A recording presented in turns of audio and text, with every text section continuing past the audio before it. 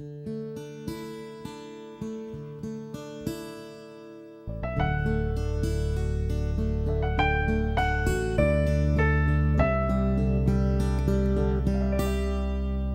name is Grant Maltman, and I'm the curator at Banting House National Historic Site of Canada in London, Ontario. Banting House since 1923 has been known as the birthplace of insulin. It was designated a National Historic Site of Canada in 1997. It was here that the defining moment in the discovery of insulin occurred. At 2 o'clock in the morning, he woke from a restless sleep and came up with this idea which led to the discovery of insulin, lifting the death sentence for millions with diabetes around the world. Dr. Frederick Banting lived here 1920 and 1921, was a struggling doctor trying to make ends meet. He took a job at Western University, was asked to give a lecture on the subject of the pancreas, knew nothing about it, read a few articles, and in this very house at 2 o'clock in the morning, after a night of restless sleep, his idea came to him, which led to the discovery of insulin. What this museum offers is another insight into his life and career. He was a war hero in the First World War, winning the Military Cross, was killed during the Second World War. He painted with A.Y. Jackson and the Group of Seven. We have the largest collection of his works. And a wonderful display featuring all our royal visitors, which included the Queen Mother and 2 Governors General.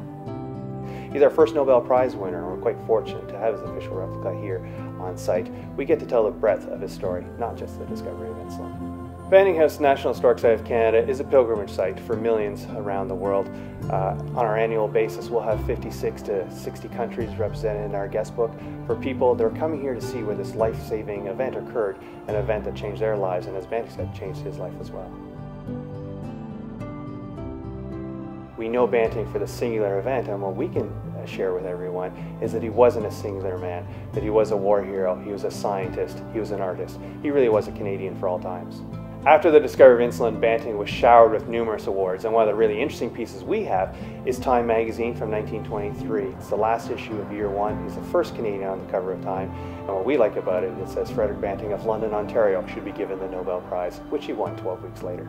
It is a very moving experience here at Banting House National Historic Site of Canada. You get to stand in the bedroom where Banting came up with his ideas, and you get to share your own thoughts. We have a small display where people write letters to Banting. These letters could have been written in the 1920s. They're people suffering from diabetes, living effective lives with diabetes, saying thank you to Dr. Banting for his discovery and what it's meant to them and their family. I had someone who was up for the Nobel Prize, giddy, sitting on Banting's bed. I even had a researcher laying down once, very apologetically afterwards, saying, "You'll never know what this means to me. I've been doing diabetes research for 30 years. Maybe now I've been here, maybe now I can finish Banting's work." The flame of hope burns outside of Banting House. It was lit by the Queen Mother in 1989 and stays lit until a cure for diabetes is found. When that cure is found, the research team will be brought to London to extinguish the flame and also open a time capsule that the International Diabetes Federation has left here on the property.